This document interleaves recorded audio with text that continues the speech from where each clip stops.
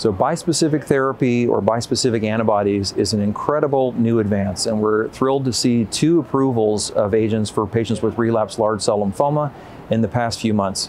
First, we saw Epcoritamab be approved, and more recently we've seen Glofitamab be approved. Both of these are CD20, CD3 bispecifics targeting the B cell and the T cell and basically bringing them up close and personal so that the T cells can investigate the malignant B cells. These were approved in patients with relapsed large B-cell lymphoma, many of whom had prior CAR T-cell therapy.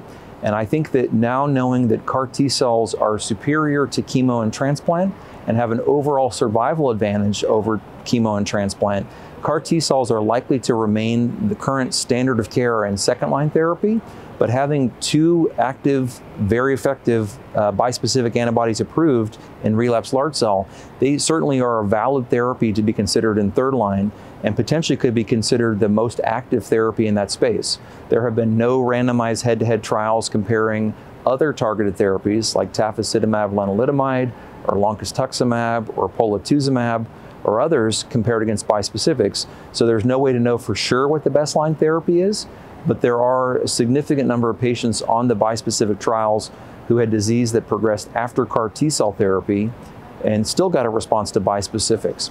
So I think for the time being, bispecifics will likely be in patients who either had CAR and the CAR didn't work or last, or patients who are not able to receive a CAR. If it's due to logistics, like they can't travel or stay at a CAR T-cell center, if they don't want to get a CAR T-cell, they could get a bispecific.